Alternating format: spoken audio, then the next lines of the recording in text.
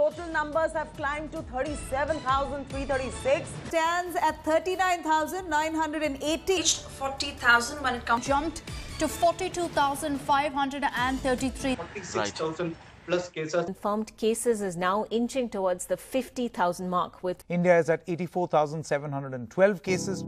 This is a crazy time. Schools and colleges have been closed since mid-March and nobody exactly knows when they're gonna open. A lot of them have started online classes. People can't go outside without a mask and they're made to stand 6 feet apart from one another. People are stacking food at once because they're scared to go out. Every store is closed except the ones that sell essentials, and even these are open for a limited time. Park, benches and walk-in places are no more accessible to the public. Every sort of sporting event, competitions, festivals and entertainment events have been banned or cancelled. Hugs and handshakes are not a thing anymore. Places of worship are closed. Well, kind of.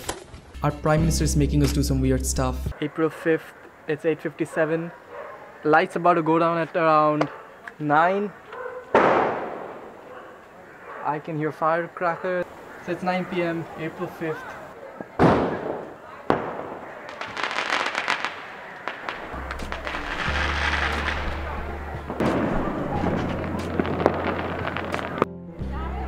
Hospitals are closing down when we need more. We have fewer ventilators than we need. Toilet paper, hand sanitizers, masks are in short supply and limited per person. Almost all countries have closed their borders. Even some states within countries have closed their borders. Every city has been divided into tiny zones and an instant fine is issued for crossing the zone without a valid reason.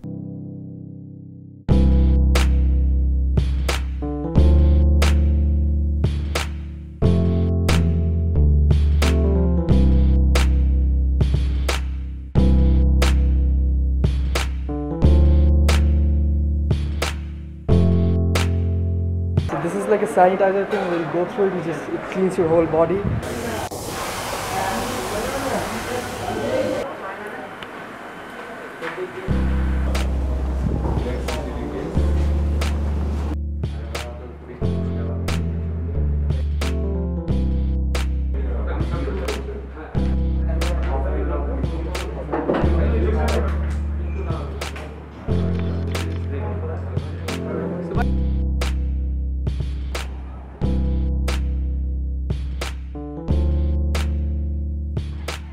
We are stuck in our houses and I'm spending a lot of time with my family and myself, waiting, like everyone else, for things to go back to normal.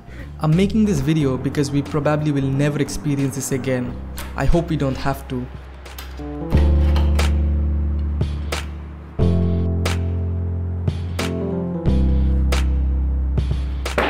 And when all of this is over, I can come back to this video and remind myself that life is precious and nothing should be taken for granted.